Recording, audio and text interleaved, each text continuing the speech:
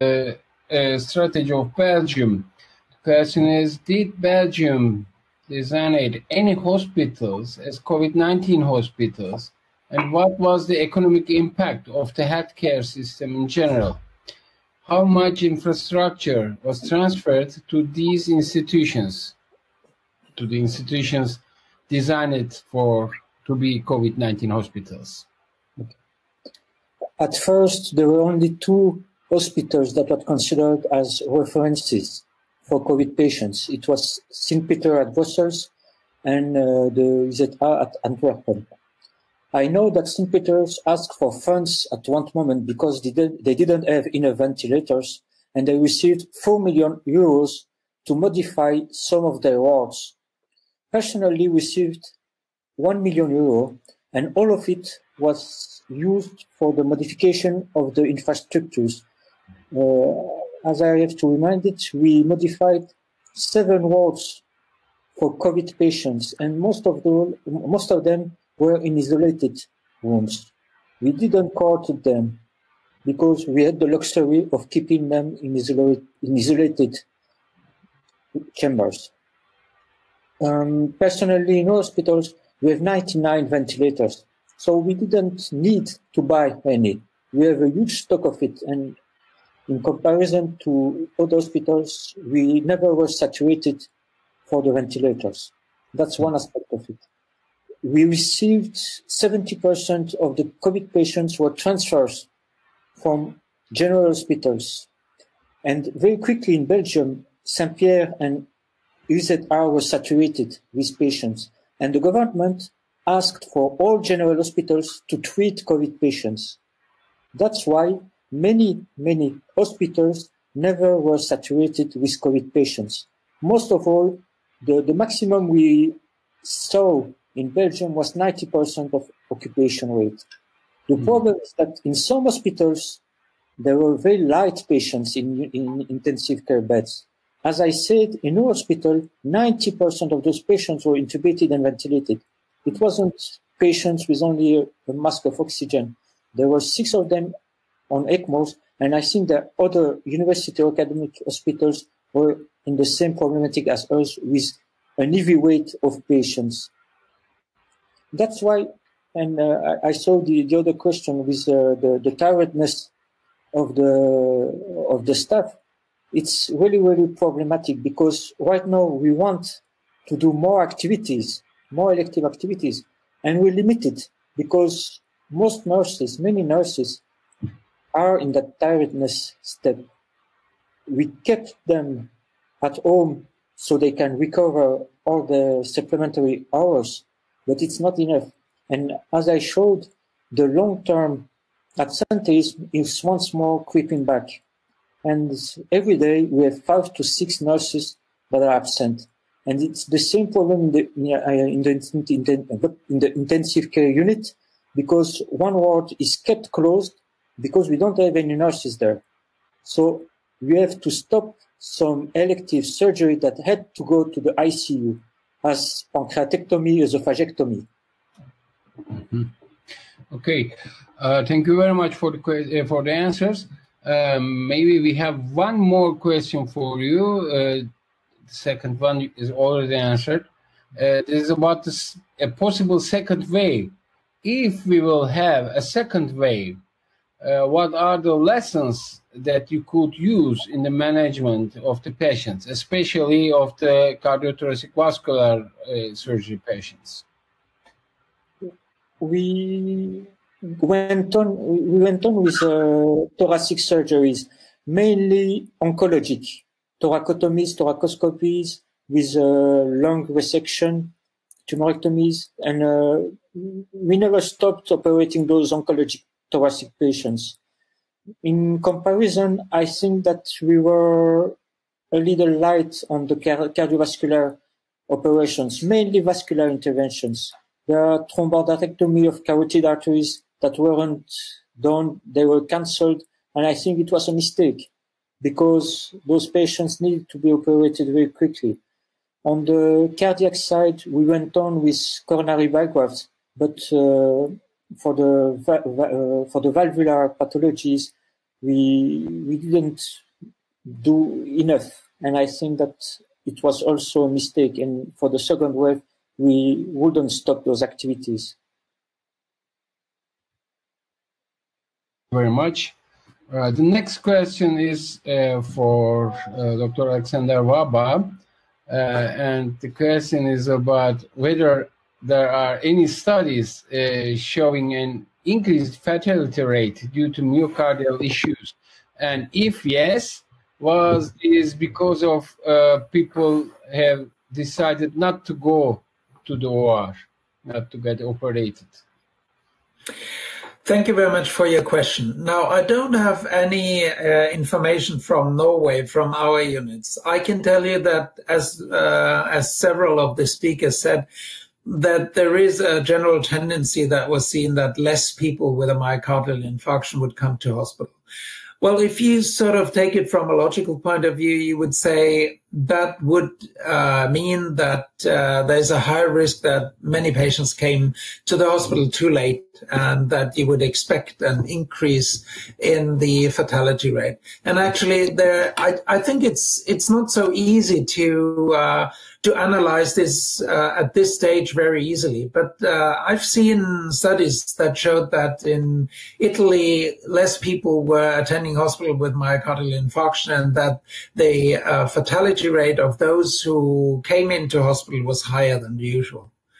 But it's maybe not so easy to investigate that, because you have to divide COVID deaths from normal myocardial infarction. But as I said, there is an indication that this actually happened, that more people died because they didn't come to hospital early enough.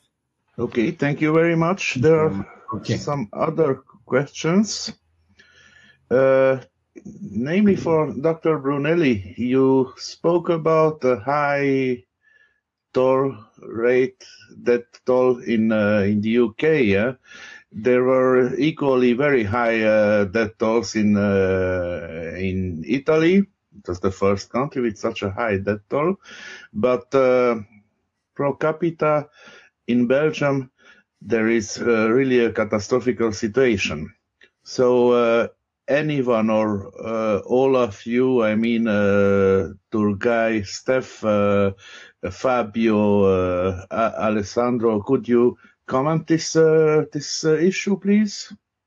Well, I cannot comment for Belgium. I don't know what happened in Belgium and how they measure or classify death from COVID. I can comment, what happened here in UK. I think everyone here think that the 40,000 dead are probably an underestimation of what has really happened. Initially there was they were counting only death in hospital because there was no testing at all. So they were testing only patients in ICU or in hospital. Then gradually the testing increased, and they started to test to count also the patient dying in the nursing cares in the outside the hospital, and that was brought the total number very high. But I think this doesn't still account for all the death that are people that are not tested, were not tested, but who die with COVID-like symptoms, and sometimes they are even classified in the cause of death, but they're so in the social registry as COVID, although not COVID tested. What happened here, I don't know. Probably the lockdown measures, and there is a lot of criticism here in UK. The lockdown measures started late, despite the fact that everyone here knew already what was happening in Europe, in other countries. and is in Southern Europe. And probably this explain the high number of deaths, especially in the initial phase. There is, I must say, a different cultural way of dealing with death in UK. And I can speak by experience, having worked in the two systems.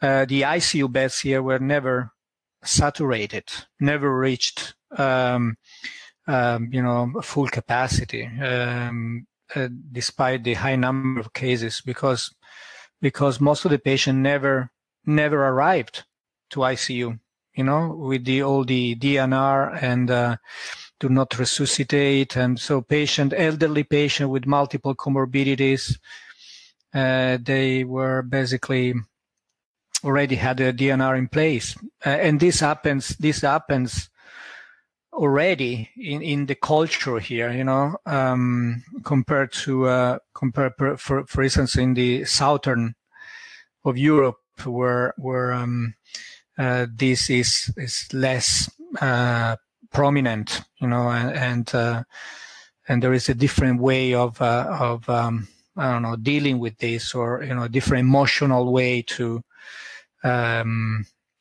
facing the critically ill patients. So I think this is one of the reasons. Yeah. It's difficult. It's difficult. I agree that it's very difficult now to draw conclusions. I think we need to wait the end of it and to elaborate all the data and to have a clear picture of what happened really in the different countries before draw any conclusions. Okay, thank you very much. Turgay, maybe you could add something, or Steph, or... The huge number of deaths per capita in Belgium is due, as Stefan said, to the fact that the suspected and confirmed patients dying were accounted for. That explains the main difference with the other countries. Okay, thank you very much. Just a comment. I think that the only country where we have a known number of the death toll for the healthcare workers is Italy. In the other countries, we don't know anything about how many healthcare workers died, passed away in this situation. So my thoughts go for them and for their families. One question for Steph. Steph, what do you think about the tests for the COVID-19? I mean, people spoke about, of course, the classical PCR array. But what do you think about the CT testing or something else, or symptomatic testing? Just so, would you comment, please?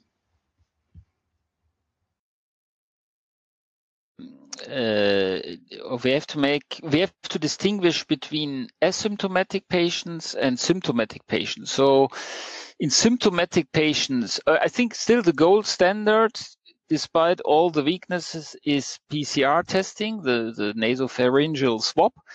So we know that there is a considerable rate of false negative tests, up to 30 or 40%.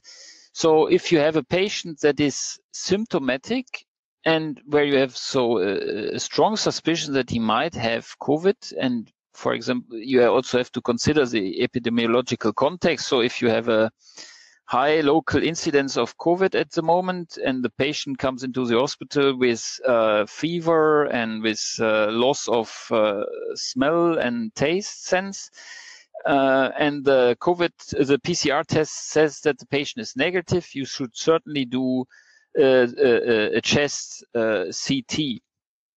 But in asymptomatic patient, the role of chest CT is much less investigated, in my opinion, also not necessary. So if you have an asymptomatic patient without any dyspnea, without any cough, you won't see a lot on the CT, in my opinion. So the golden standard still is PCR testing, which is the first step, and then you have to decide further. The antibody tests are still, by the respective societies, they advise against the use of antibody tests because nobody knows at this moment, in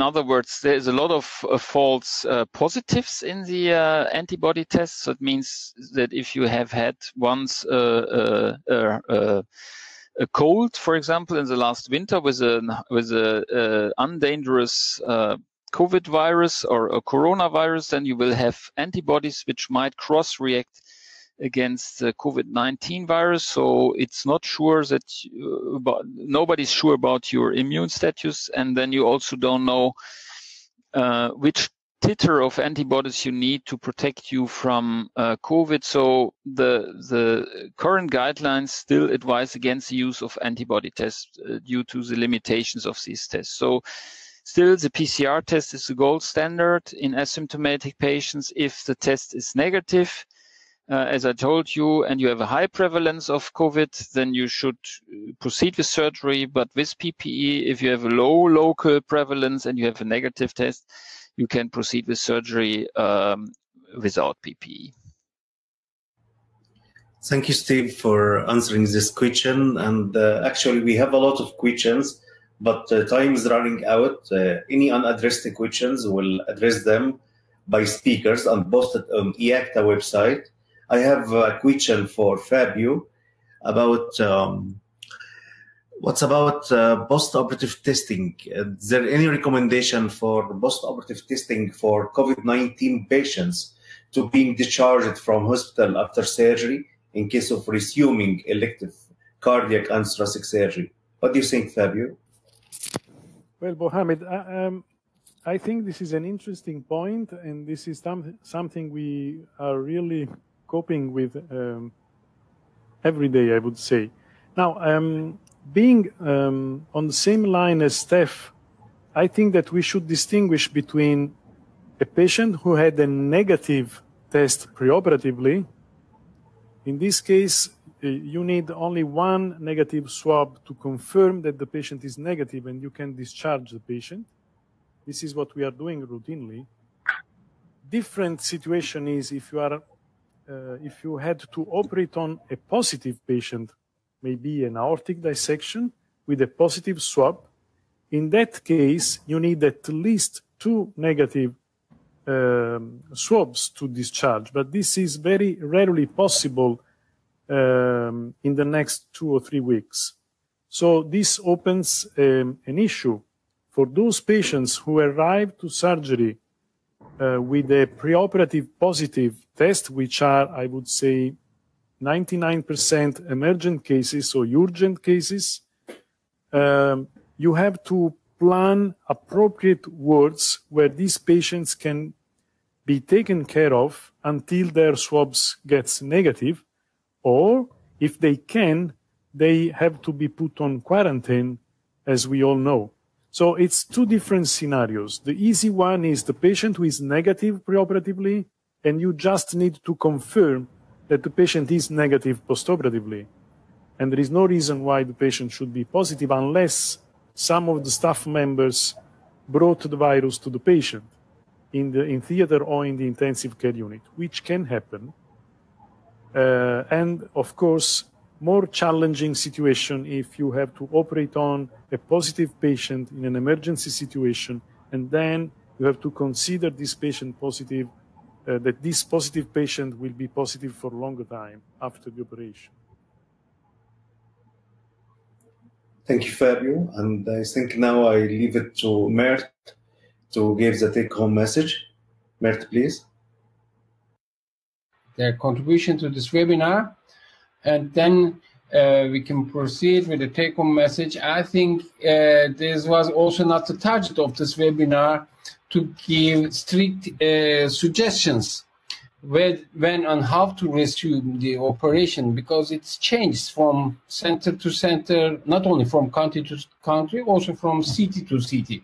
So what we have here is this webinar has helped us, at least helped me, to see all the factors and the scales of the balance. So on one hand, on one scale of the balance, we have, of course, a lot of patients waiting to be operated since months, either with some carcinoma or some with cardiac failure. Moreover, again, in the same scale, we have also some financial issue that we cannot ignore, we may not ignore. But on the other scale, in fact, indeed, we have the fact that is never and nowhere totally possible to isolate the COVID positive and COVID negative patients, and therefore we have to do something both in the preoperative, intraoperative, and postoperative periods to decrease the risks, the risk to protect against the contagion, and therefore we have always considered that the risk is still okay, as Steph has mentioned also in this editorial.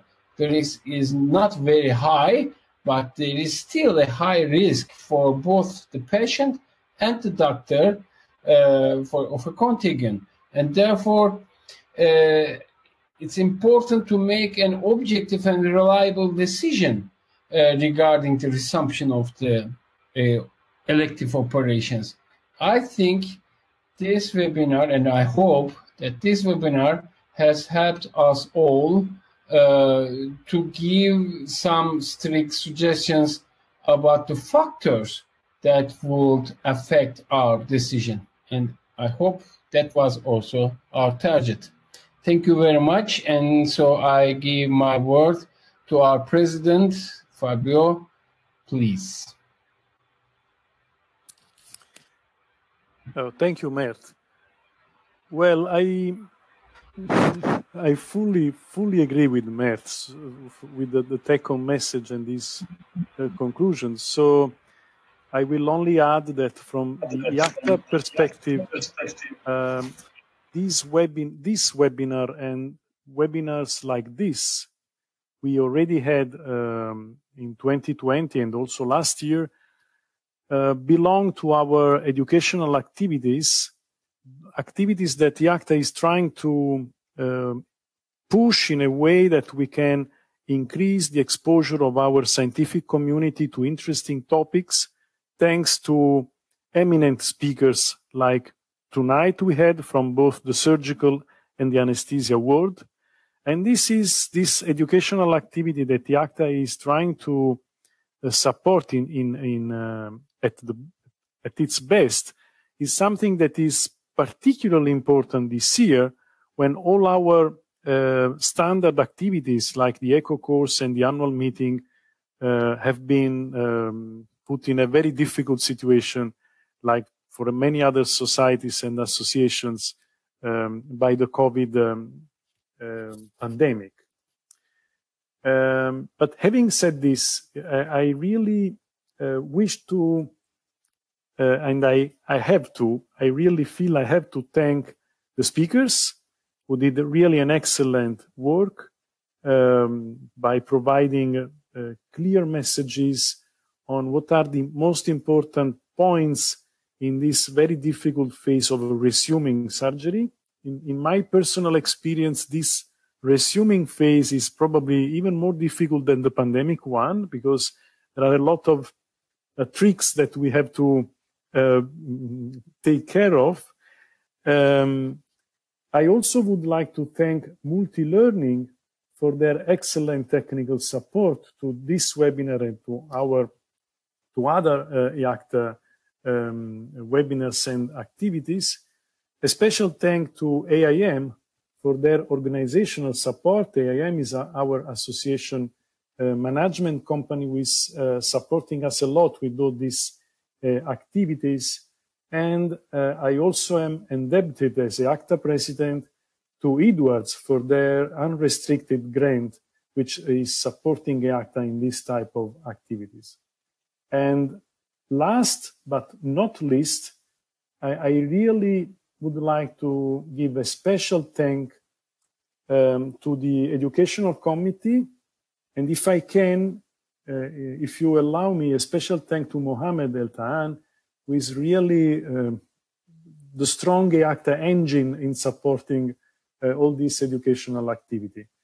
I thank you everybody again. I thank all the people attending the webinar.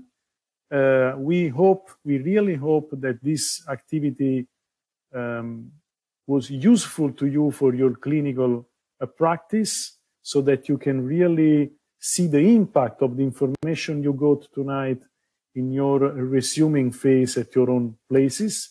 And I really look forward to meeting all you in the next EACTA webinar this year. Thank you so much for your contribution. Bye-bye, everybody.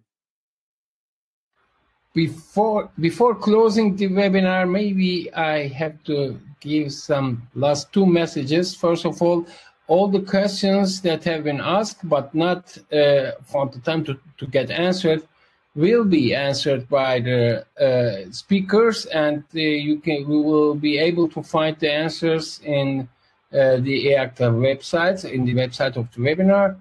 And the second one, for certificates of attendance, you can click on the banner on this page or contact the email address eactawebinar@aimgroup.eu. That was the last two messages again, and thank you very much, and bye.